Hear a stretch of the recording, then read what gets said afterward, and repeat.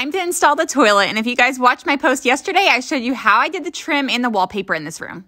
Since this is a new toilet location, I had to remove the cap from the flange. To connect the water supply line, I had to make sure the water was off from the house and cut the water line. Then you're going to attach the water supply line. I like to use a SharkBite connector. Next, it was time to install the bolts, and you just want to make sure that those are in the flange and parallel to the back wall. And you TikTok plumbers got all over me last time about putting the wax ring directly on the toilet, so this time I tried it your way and put it right on the flange. And then it was time to install the toilet. So you just pick up the toilet and set it evenly over the flange, making sure that the bolts go through the bolt holes on the toilet base.